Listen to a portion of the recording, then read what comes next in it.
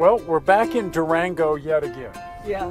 Back to Colorado. Back to Colorado. It just seems that's the nature of life anymore.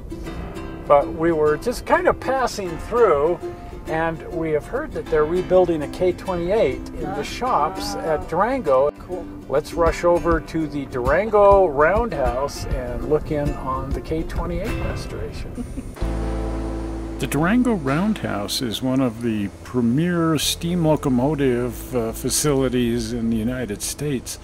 The whole thing burned down in the late 1980s and was rebuilt from the ground up. This is the only surviving wall of the original roundhouse. The rest of it was all built in 1989. The railroad's been in continuous use for over 100 years, originally as the Denver and Rio Grande, but now as the Durango and Silverton.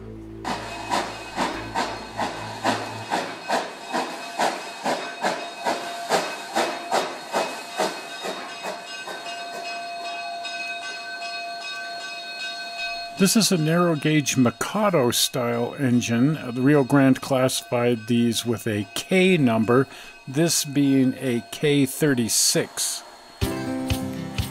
But the Durango Silverton is better known for a smaller version of this engine, the K28, which has an air pump mounted right on the front of the thing. It looks quite peculiar, but at this point in time there are none of those in service. In the 1950s and 60s, there were 3 of them, and that's pretty much all you see in the old pictures. But one of them was heavily damaged in the Roundhouse fire, and another one pulled out of service some 20 years ago for it needed repairs, and the third one was just put here in the museum. This is number 42, Rio Grande Southern number 42, and if you remember our show from a couple of weeks ago on the High Country Railroad, this was the first locomotive on that railroad when it was a 3-foot gauge railroad, and now it's over here at Durango. Hasn't run since it came over here. This model of 478 is a K28 locomotive, and 478 is here in the museum. There's nothing really wrong with it, it's just that its federal boiler inspections are up and it needs to be torn down and inspected and gone through before they can run it again. Knowing that that was going to happen, they started rebuilding K28 number 476 a while back, and well, that locomotive's not ready to go, and so right now they don't have a K28. We love Durango. It's fun to go there. And they allow you back into the shops and yards and stuff, but you have to do that on a tour. That's cool though. Some people say they don't let you back in there, but you simply have to sign up for it. It's a lot safer too. Ooh, check out this K37. No, wow. These things are around. This one's probably the roughest of all of them, but there is an operating one in Golden. But oh my goodness, they have parts for everything here. This is certainly the best equipped narrow gauge shop around. A little bit of everything. No kidding. This is the locomotive service track here. And what this guy's doing here is rounding up some wood pellets. No. When I saw wood pellets, it's like, do you guys run that? No, they run it on coal. Yes. Not wood pellets, coal. But they have a whole bin full of wood pellets here, and they just use these for starting the fire. And then once the fire's going, they load it with coal. I'm glad they run them on coal. So do I. It's memorable. It's the smell of burning coal, the coal smoke. It reminds you of your childhood and stuff. This is cool. Locomotives also run on sand, of all things, but they need it for traction. This is the sand house, and they keep sand in here to keep it out of the weather, keep it warm and dry. And then it's blown up into this tank through that pipe. Compressed air blows the sand up into that upper tank. And then from there, it just gravity feeds down into the front dome on top of the boiler. And here's where they get rid of cinders. They're pulled out here and dumped in a big pile and then dumped into a drop-bottom gondola. This drop-bottom gondola, notice, has been reconstructed with steel sides instead of the original wood. I guess they just got tired of rebuilding it. That's probably it. But they dump the cinders on the track just to get rid of them. That's a good idea. It helps the track, actually. It does. And here's the most infamous and funnest piece of equipment in any roundhouse, the turntable. Yeah, it's kind of cool if you look. The turntables just run on rail.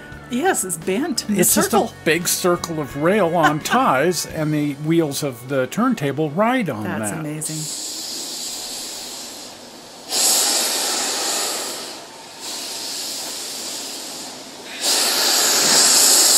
Now this incredibly cool locomotive here is a K36 Mikado, and right now that's all they have running on the railroad are K36s.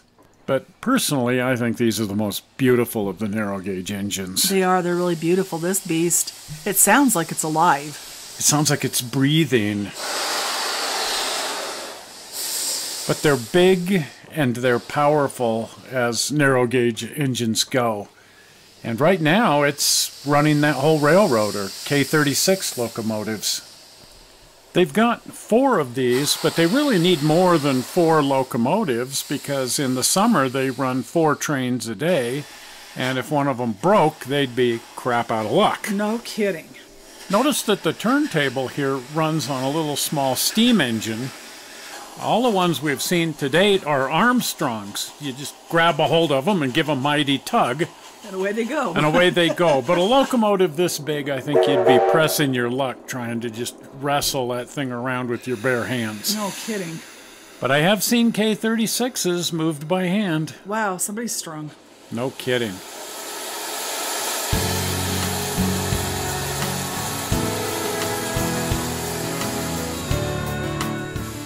It takes so long to get one of these things heated up and ready for the day that they park them all fueled and hot like this and leave them overnight, and they're all set to go in the morning. But that's neat. They never put the fire out. No.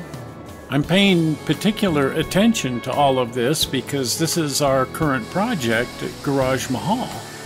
We're going to be building the roundhouse and turntable, and we have a K36. Oh boy. And we need to be able to turn that on the around. turntable. So we'll have 2 K27s and 1 K36. And one very large turntable. And one very large turntable.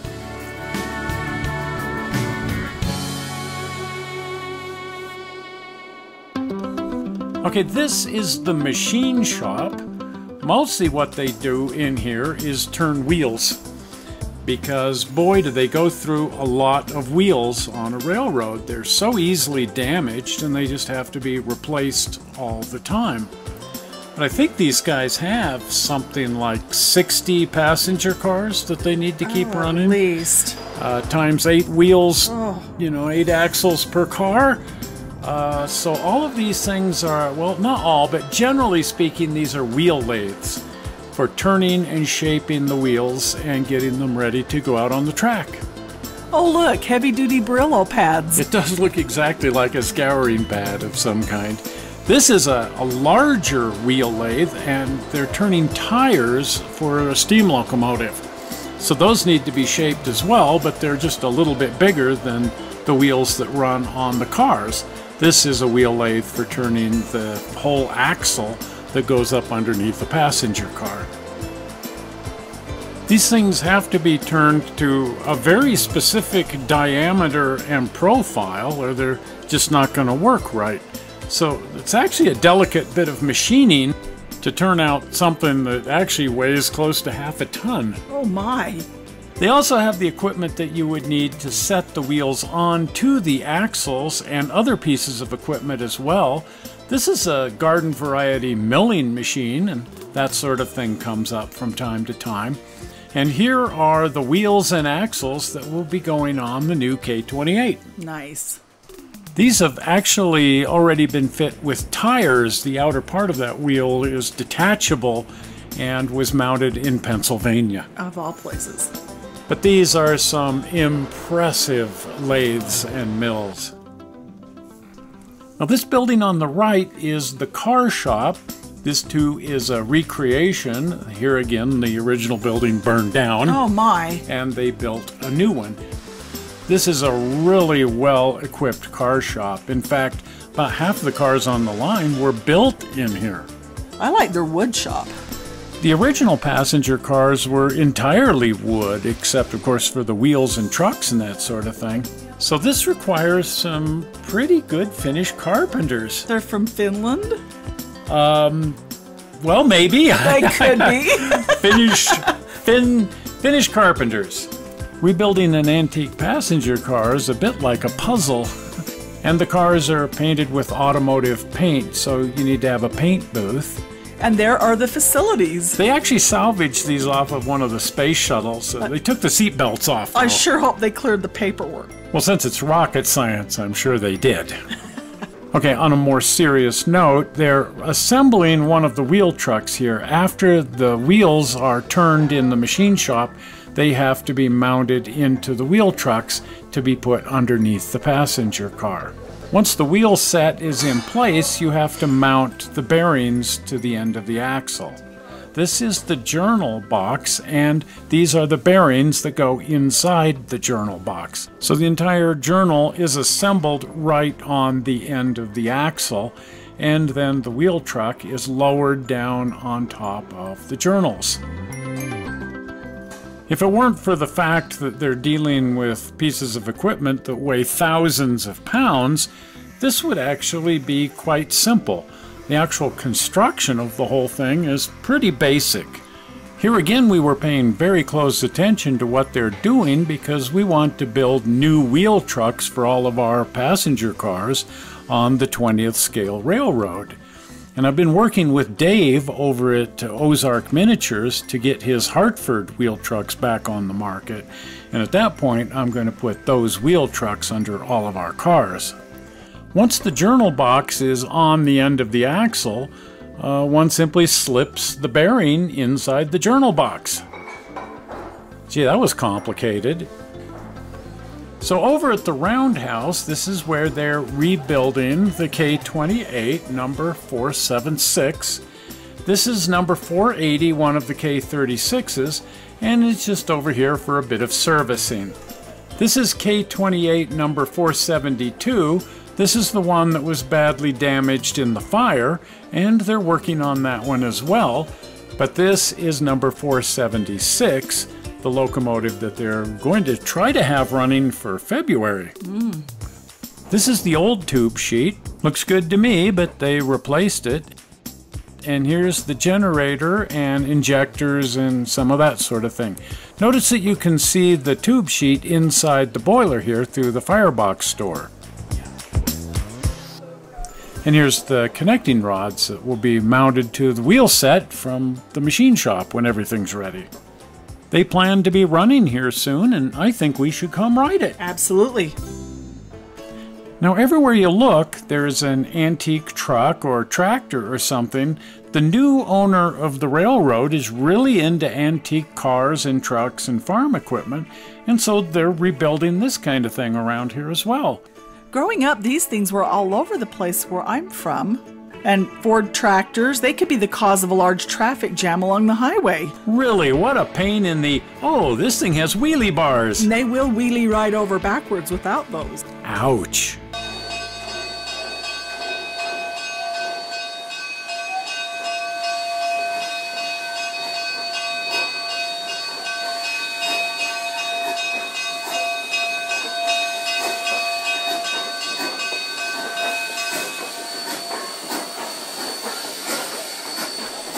Well, this was the summer of Colorado for sure. Oh, no kidding. It seemed like every 10 minutes we were heading off to Colorado for some reason sure. or another, which is just fine because we love Colorado and we will be getting back. Oh, of course. But winter has closed in and we're saying goodbye to Colorado, and we're going to work on our own miniature Colorado over at Garage Mahal.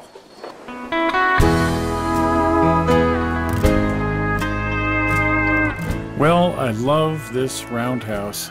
It's neat. And we've been seeing a lot of roundhouses lately, but this one sort of takes the cake. I think in part because they use it so much. So I suppose it's only fitting that such a beautiful railroad would have such an incredible roundhouse. Not to mention the museum. Well, that's pretty neat.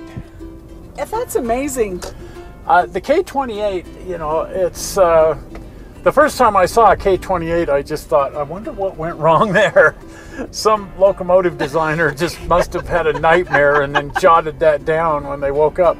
Kind of like, I was going to say the Edsel, but not quite that bad. But it's one of those things that's so damn ugly, you just have to love it. Yeah. And now it's probably my favorite Mikado. Yeah. And it's just Mikados amazing. are different anyway. They're just cool. They're just neat. This great, big, huge narrow gauge engine. It's this dichotomy right off the bat that it's big, and it's little. And the K28 is really ugly and it's really beautiful. Yeah. Well, with age they get better looking because they're so cool. They're just so cool. And it just speaks volumes of Durango Silverton, because for the longest time, that's all they ran on the Durango Silverton was K28s. They had 3 of them, and now they'll have 3 again. And all those old pictures from the 50s and 60s of all those old famous photographers that went to Colorado, and it's always the K28. And I guess that's the thing that I like the most about the K28 is it just says Durango Silverton. Absolutely. Well, anyway, they'll get that thing running here, and then we'll go ride behind it, because that will be cool. Oh boy. Anyway, if you haven't been over to the channel, over there we've got other locomotive restorations, including the T12 10-wheeler that they're doing at Antonito, another narrow gauge engine, and that's really cool. And Dan Markoff's passenger car, which we're going to be revisiting here in just a couple of weeks, because Tuesday is just around the corner. He's always said it would be finished on a Tuesday, just hasn't ever said which Tuesday. Well, the actual Tuesday, I think, is about next Tuesday. Nice. And so we're rushing over there to see that make its inaugural runs. Never on a Monday. Never on a Monday. And he's firing up his steam locomotive for just that occasion, and they're hauling the whole thing out to Henderson to run it on the narrow gauge tracks there. Nice. So we're going to go do that. We have a whole bunch of fun things coming up around Christmas. So that's just going to be a ball. Yeah. And we'll go back and see the K28 when we get it done. All good stuff. Well, if you haven't been over the channel then to look at all that nonsense that's over there, because boy is there some, then hop on over to the channel, and if you're not a subscriber, do subscribe to the channel. And you can subscribe by clicking on the blue button. Zoink! You see the blue button? The blue button. That popped in right there. If not, your iPhone's turned or your device doesn't support it or something. Anyway, we're not sure how you found this movie on the internet. We hope you didn't find it boring. And we will see you here again probably in a week or a few days, something like that, with some more screwing around. See you then. Bye. Bye-bye.